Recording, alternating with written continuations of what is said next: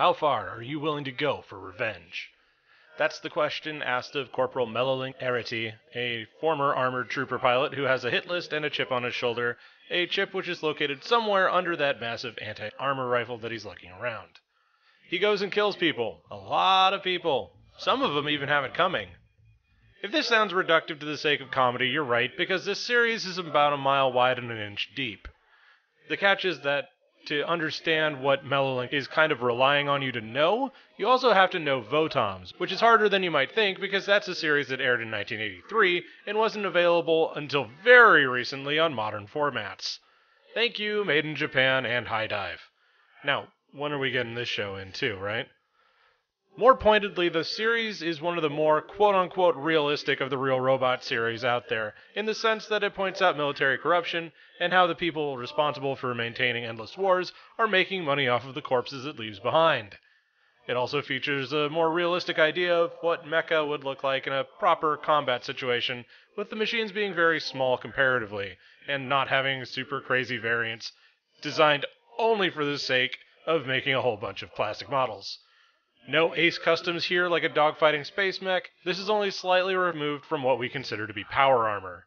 The whole reason this is of any import at all is so we can explain that the guys that Mellowlink is dealing with are the guys on the Gilgamesh side as opposed to the Ballarat side that are ostensibly the baddies, I guess.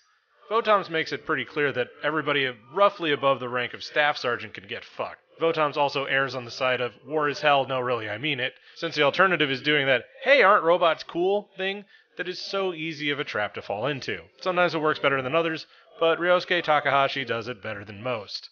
It helps that he tries to do it at all, of course, but I'm belaboring the point.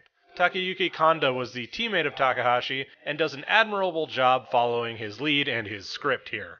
He knows the deal after all, he was there with Takahashi for Dougram. So with all this former baggage in mind, how do we find Mellowlink in the situation he's fallen into?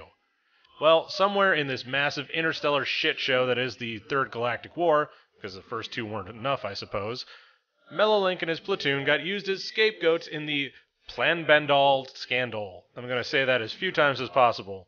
This scandal involved a stolen shipment of Jijirium, which necessitated getting some otherwise good people shot to death. But Mellowlink has the devil's own luck and was able to make off with a rifle and his life to come back around and pop off the guys responsible. To what end? Well, it makes him feel better, I guess. With this and a lot of Japanese revenge stories, it's not a question of, now the baddies are dead so I can go back to a normal life. Rather, it's a case of bringing some sort of justice or balance to a situation. It's a really simple objective, though as the series goes on, that proves not to be enough to really get the job done. Generally, it's considered a very bad idea to try and pull one over on highly trained anti-vehicle specialists, especially if the main method you have of defending yourself is with those same vehicles. That's where the Votoms universe is uniquely qualified to make this particular concept work. If they tried to pull this with Gundam, it would feel completely insurmountable because of the sheer size difference, though that's not to say that people on foot have never taken out a mobile suit before. But for reference, mobile suits are about 20 meters tall, and an armored trooper is just south of 4. Sure, that's a hell of a lot of robot to deal with, but you can mess up an AT a lot easier than you can a mobile suit. Plus, there's that whole nuclear reactor thing to worry about. At any rate, because of this slightly more evened matchup, Mellowlink stands a ghost of a chance hunting down the superiors that sent his team to the front lines without their bots to try and slow the enemy down. Rearguard actions are hard enough to manage without your superiors trying to get you killed. But with a lot of luck and a lot of clever tricks, they manage to hold out. This is where Mellowlink gets his particular skill set and an additional death wish for no extra charge. And so begins his Rambo-esque revenge plot where he systematically stalks and murders a bunch of officers, at least 10 years his senior, with nothing but an AT rifle and a pile driver. Amazed what you can do when you're unhinged, huh?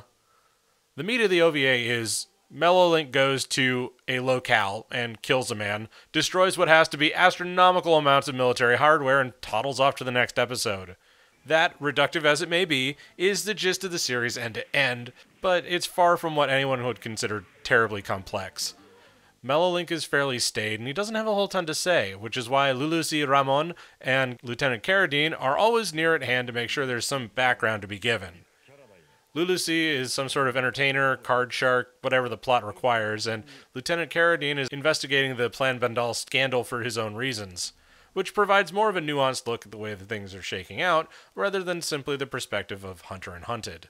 The actual plot itself largely does not involve Mellowlink except for his appearance to kill the episode's target, which means that the strength of the show has to come from the Predator-esque lure and trap. They do this in various locations that include jungles and forests and arenas and even a downed spaceship where Mellowlink is on the receiving end of being hunted.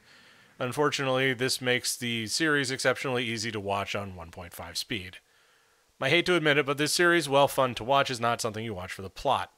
Now, normally I would consider this a knock against the series, but I feel the production itself knew that it was not out to make some sort of great statement.